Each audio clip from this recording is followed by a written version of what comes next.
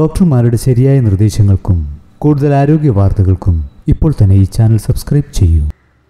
കൊളസ്ട്രോളിൻ്റെ സാധാരണയുള്ള അളവുകൾ എന്തൊക്കെയാണ് ഡോക്ടർ? നമ്മൾ നേരത്തെ ഇവിടെ സൂചിപ്പിച്ചതുപോലെ രക്തത്തിൽ സാധാരണയായി കാണുന്ന ഒരു കൊഴുപ്പിന്റെ ഘടകമാണ് കൊളസ്ട്രോൾ എന്ന് പറയുന്നത്. അതിന്റെ അളവ് അമിതമാകുമ്പോഴാണ് അതൊരു ആരോഗ്യ പ്രശ്നമായിട്ട് നമ്മൾ മനസ്സിലാക്കേണ്ടത്. അപ്പോൾ സാധാരണ രക്തത്തിൽ കാണുന്ന കൊഴുപ്പ് ഘടകങ്ങളുടെ അളവുകളെ കുറിച്ച് നമുക്കൊരു സാമാന്യ ബോധം ഉണ്ടായിരിക്കണം. ഇപ്പോൾ രക്തസമ്മർദ്ദം എത്രയാണെന്ന് നമുക്കറിയാം, അല്ലെങ്കിൽ രക്തത്തിലെ ഷുഗറിന്റെ അളവ് എത്രയാണെന്ന് നമുക്കറിയാം. എന്ന് പറഞ്ഞതുപോലെ രക്തത്തിലെ കൊളസ്ട്രോളിനും കൃത്യമായിട്ടൊരു അളവുണ്ട്.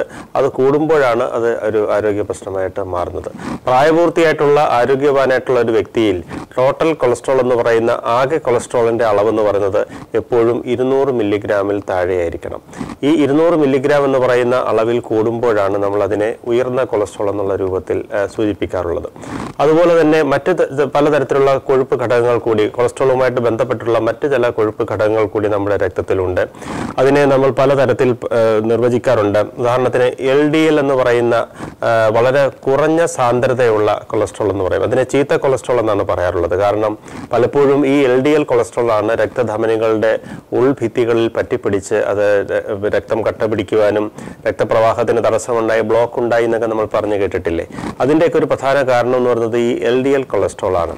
അതിൻ്റെ പൂർണ്ണമായിട്ടുള്ള പേരെന്ന് പറയുന്നത് ലോ ഡെൻസിറ്റി ലിപ്പോപ്രോട്ടീൻ എന്ന് പറയും. അതായത് പൊതുവേ താരതമ്യേന കുറഞ്ഞ സാന്ദ്രതയുള്ള കൊഴുപ്പ് ഘടകമാണ് LDL എന്ന് പറയുന്നത്.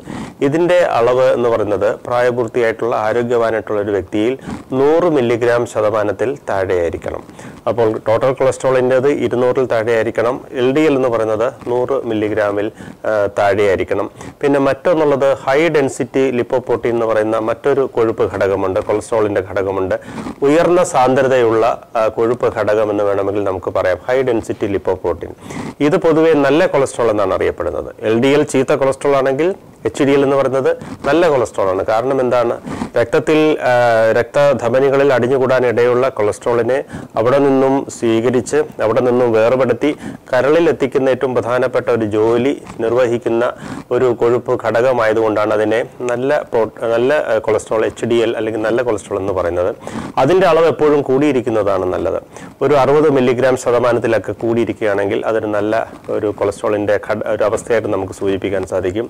40 മില്ലിഗ്രാമിൽ താഴെ HDL പോവുകയാണെങ്കിൽ, കുറയുകയാണെങ്കിൽ അതൊരു മോശം ലക്ഷണമായിട്ട് അല്ലെങ്കിൽ അത് ഒരു ഒഴിവാക്കേണ്ട ലക്ഷണമായി നമ്മൾ പറയാറുണ്ട്. മറ്റൊന്നെന്ന് പറയുന്നത് VLDL എന്ന് പറയുന്നത് വെരി ലോ ഡെൻസിറ്റി ലിപ്പോപ്രോട്ടീൻ എന്ന് പറയും. അത് വളരെ കുറഞ്ഞ സാന്ദ്രതയുള്ള മറ്റൊരു തരത്തിലുള്ള കൊഴുപ്പ് ഘടകമാണ്, കൊളസ്ട്രോളിൻ്റെ ഘടകമാണ്. അതിൻ്റെ അളവെന്ന് പറയുന്നത് 30 മില്ലിഗ്രാമിൽ താഴെ ആയിരിക്കുന്നതാണ് നല്ലത്. അപ്പോൾ ഇങ്ങനെയുള്ള അളവുകളെ ആസ്പദമാക്കിയാണ് നമ്മൾ കൊളസ്ട്രോളിൻ്റെ അളവ് കൂടിയിട്ടുണ്ടോ കുറഞ്ഞിട്ടുണ്ടോ തുടങ്ങിയ കാര്യങ്ങൾ മനസ്സിലാക്കുന്നത്. ഡോക്ടർമാരുടെ ശരിയായ നിർദ്ദേശങ്ങൾക്കും കൂടുതൽ ആരോഗ്യ വാർത്തകൾക്കും ഇപ്പോൾ തന്നെ ഈ ചാനൽ സബ്സ്ക്രൈബ് ചെയ്യൂ.